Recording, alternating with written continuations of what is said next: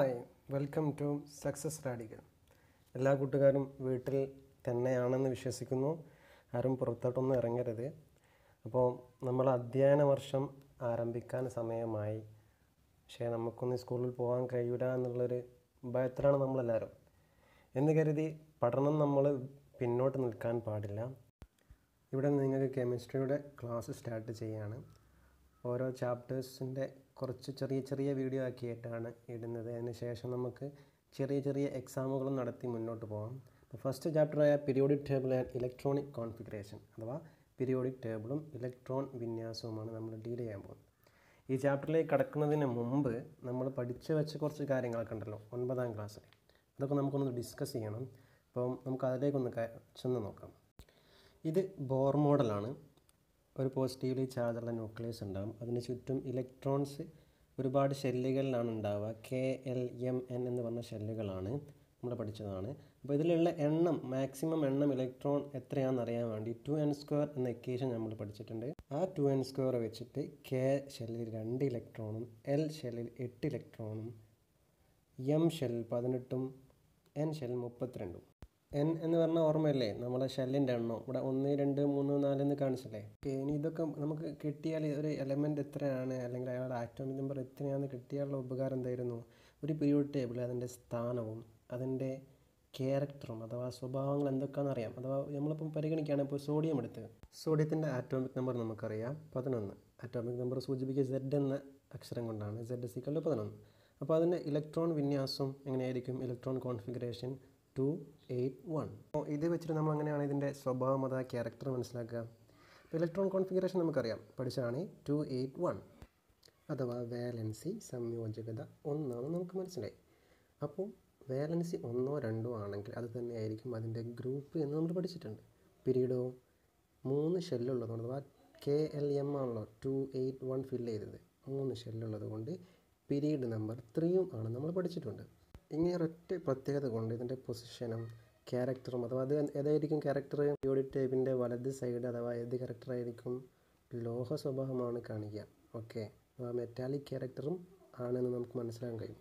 ഇങ്ങനെയാണ് periodic table വെച്ചിട്ട് നമുക്ക് ഒരൊറ്റ എലമെൻറ്റിൻ്റെ എല്ലാ സംഭവങ്ങളും മനസ്സിലാക്കാൻ കഴിയുന്ന രീതിയിൽ പീരിയോഡിക് ടേബിൾ നമുക്ക് സെറ്റ് ചെയ്ത് തന്നത്. അപ്പോൾ ബോർ മോഡൽ അനുസരിച്ച് നമുക്കറിയാം, ഒരാറ്റത്തിൻ്റെ ന്യൂക്ലിയസിൽ നിന്ന് ഇലക്ട്രോണുകളുടെ അകലം കൂടുന്നതനുസരിച്ചിട്ട് അതിൻ്റെ ഊർജം കൂടിക്കൂടി വരിക, എനർജി കൂടിക്കൂടി വരികയും ന്യൂക്ലിയസും ഇലക്ട്രോണും തമ്മിലുള്ള ആകർഷണബലം അഥവാ അട്രാക്ഷൻ കുറഞ്ഞു വരികയും ചെയ്യുന്നത് നമുക്കറിയാം. അതാണ് ഇവിടെ പറഞ്ഞത്. As the distance from the nucleus increases the energy of the electron in the shell increase and the attractive force between the nucleus and the electron decrease. Okay, ശരിക്കും ഒരു ക്ലാസ്സിനെ നമ്മളത് ഒരു തട്ടിച്ച് നോക്കിയാൽ മതി. ടീച്ചറാണ് ന്യൂക്ലിയസ് എങ്കിൽ ബാക്കോട്ട് പോകും തോറുമുള്ള കുട്ടികൾ ഇലക്ട്രോൺസ് ആയിട്ട് കൺസിഡർ ചെയ്യുക. അപ്പോൾ ഇലക്ട്രോൺസ് ബാക്കോട്ട് പോകും തോറും ടീച്ചറായിട്ടുള്ള അട്രാക്ഷൻ കുറഞ്ഞു വരിക. ഓല എനർജി കൂടും, ഓല കളിക്കും, ബാക്കിൽ നന്നായിട്ട് കച്ചറെല്ലാം ഉണ്ടാവുക. അതന്നെ മനസ്സിലാക്കിയത്. ഒരു ഇലക്ട്രോൺ അതാ Bohr model just compare to A class. ഒരു ക്ലാസ്സിനെ പോലെ കൺസിഡർ ചെയ്യുക. അധ്യാപകൻ സെൻട്രൽ നിൽക്കുന്ന അധ്യാപകൻ ന്യൂക്ലിയസ് ആക്കുക, ചുറ്റുമുള്ള കുട്ടികളെ ഇലക്ട്രോൺസ് ആയിട്ട് കൺസിഡർ ചെയ്താൽ പെട്ടെന്ന് നമുക്ക് കൂടും.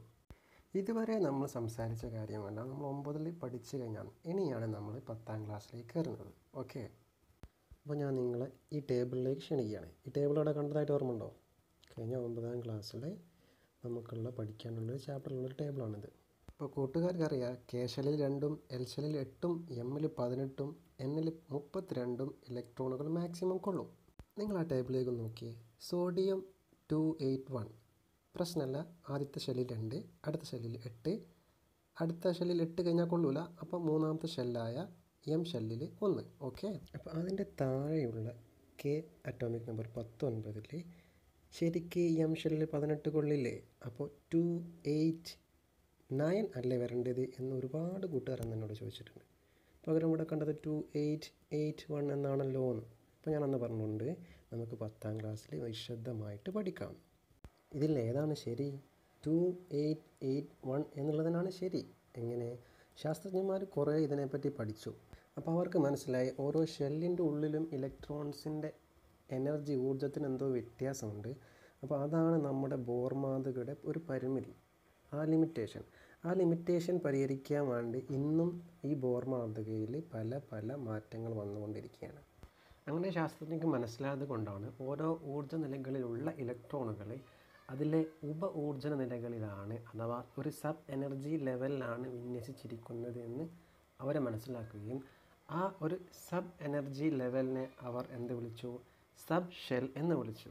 ആ സബ് ഷെല്ലുകളാണ് SPDF. ഇതാണ് ഈ ചാപ്റ്ററിലെ മെയിൻ ഫസ്റ്റ് പോയിന്റ്. ഇതുവരെ നമുക്കറിയാവുന്നത് ഓരോ ഇലക്ട്രോൺസ് ഉണ്ടാവുന്നത് ഷെല്ലുകൾ എന്ന് പറയുന്ന സ്ഥലത്ത് എന്നായിരുന്നു. അപ്പോൾ അതിൻ്റെ ഉള്ളിലൊരു സബ് എനർജി ലെവൽ ഉണ്ടെന്നും, അഥവാ ഒരു ഉപ ഊർജ്ജ നിലയുണ്ടെന്നും, ആ ഉപ ഊർജ്ജ നിലകൾ S സബ് ഷെൽ എന്നും P സബ് ഷെൽ എന്നും D സബ് ഷെൽ എന്നും F സബ് ഷെൽ എന്നുമാണ് എന്നതാണ് നമ്മുടെ പുതിയ അറിവ്. ഓക്കെ, അപ്പോൾ നമുക്കറിയാം K ഷെൽ എന്ന് പറയുന്നത് ഒന്നാമത്തതും L ഷെൽ രണ്ടാമത്തെ ഷെല്ലും M ഷെൽ മൂന്നാമത്തെ ഷെല്ലും N എന്ന് പറയുന്നത് നാലാമത്തെ ഷെല്ലുമാണ്.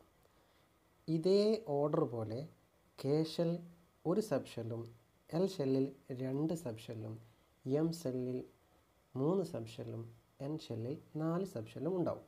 അതായത് K ഷെല്ലിൽ S എന്ന സബ് ഷെല്ലും Lൽ Sഉം Pയും Mൽ S P D എന്ന sub shell, Nൽ S P D F എന്നീ സബ് ഷെല്ലുകളാണ് ഉണ്ടാവുക. അപ്പോൾ ഇതിൽ നോക്കിയാൽ നമുക്ക് മനസ്സിലാവും എല്ലാ ഷെല്ലിലും കോമൺ ആയി കാണുന്ന സബ് ഷെൽ ഏതാ? അതാരാണ്? S ഷെല്ലാണ്. ഓക്കെ, അപ്പോൾ അവിടെ നിന്നൊരു ക്വസ്റ്റ്യൻ ഉണ്ടാവാം ചിലപ്പോൾ, എല്ലാത്തിലും കോമൺ ആയി കാണുന്ന സബ് ഷെൽ ഏത്? S sub shell. അപ്പോൾ ഇത് ഏത് സബ് ഷെല്ലാണ് നമ്മൾ എങ്ങനെ തിരിച്ചറിയും? ഒരു ക്വസ്റ്റ്യൻ വഴിയാണ് അത് ഏത് സബ് ഷെല്ലാണെന്ന്, അതിനുള്ള വഴിയാണ് അടുത്തത്. അപ്പോൾ ഈ സബ് ഷെല്ലുകളെ തിരിച്ചറിയാൻ വേണ്ടിയിട്ട് നമ്മൾ ഈ ഷെൽ നമ്പറല്ലേ, ആ ഷെൽ നമ്പർ സബ് ഷെല്ലിൻ്റെ നേരെ മുന്നിലും കൂടെ കൊടുക്കും. ഓക്കെ, അപ്പോൾ അത് നമ്മൾ ഈ കാണുമ്പോൾ ഉണ്ടാവും.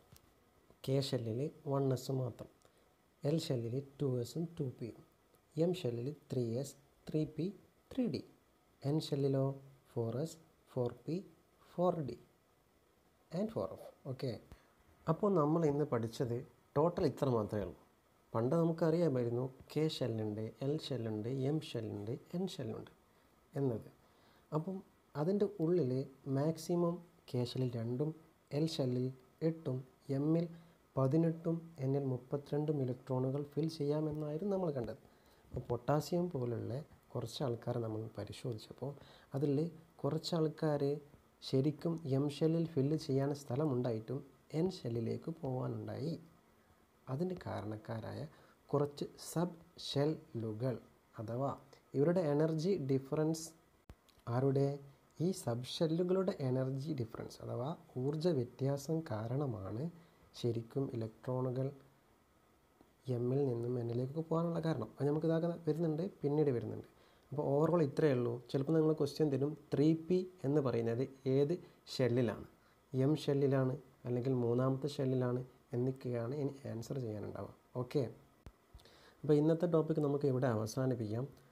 അപ്പം ഇതൊക്കെ നല്ലതുപോലെ പഠിക്കുക. ഞാൻ ചെറിയ ചെറിയ ക്ലാസ്സായിട്ടാണ് അപ്ലോഡ് ചെയ്യുക. അപ്പോൾ അത് ചെറിയൊരു നോട്ടാക്കി എഴുതിയേക്കാൻ ശ്രമിക്കുക. പിന്നെ ക്ലാസ്സുകൾ അന്നും തന്നെ പഠിക്കുക. ഞാൻ ഒരു 2-3 ക്ലാസ് ആകുമ്പോൾ കുറച്ച് ക്വസ്റ്റ്യൻസ് ഇടും. ക്വസ്റ്റ്യൻസുകളൊക്കെ ഒന്ന് നന്നായിട്ട് ആൻസർ ചെയ്യാൻ ശ്രമിക്കുക. ഓക്കെ, അപ്പോൾ വീട്ടിൽ തന്നെ ഇരുന്ന് പഠിക്കാൻ ശ്രമിക്കുക. പുറത്തോട്ടൊന്നും പോകണം. നമുക്ക് ക്ലാസ് വരും, വരുന്നത് വരെ നമുക്ക് ഓൺലൈനിൽ പഠിക്കാം. ഇനി വന്നു കഴിഞ്ഞാൽ ഓൺലൈനിൽ പഠിക്കുന്ന യാതൊരു ബുദ്ധിമുട്ടുമില്ല. Okay okay, thank you. അപ്പം സബ്സ്ക്രൈബ് ചെയ്യുക, ഷെയർ ചെയ്യുക. എന്തെങ്കിലും ഡൗട്ട് ഉണ്ടെങ്കിൽ കമൻറ്റ്.